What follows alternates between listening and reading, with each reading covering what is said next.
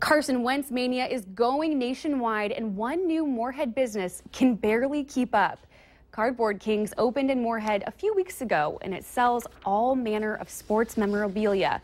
But the hot ticket items are anything Bison. Owner Jeremy Holderman says he also deals with many customers online, and callers are reaching out from all over the country. He says he opened early one recent weekend, and people were lined up to get signed Carson Wentz cards. And there was almost a fist fight over his card. We've got Mickey Mantle, we got Roger Maris, we got Michael Jordan. These guys are after Carson Wentz.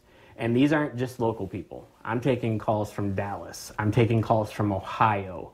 I'm taking calls from, yesterday I had 3 calls from Louisiana.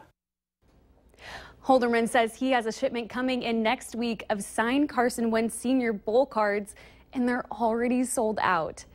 If you're looking